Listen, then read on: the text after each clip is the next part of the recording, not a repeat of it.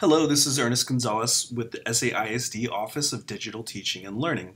I'm here with a tutorial to help you out with iMovie on iPads. So right now I'm going to go ahead and launch the iMovie app, and as soon as you do that, there are three main menu options at the top. I see video, which allows me to see just different video clips that I've already previously filmed. I have projects as the second one. This is where I would go to open a project I've already started or to create a new project. Last option is theater, which allows me to see any completed movies.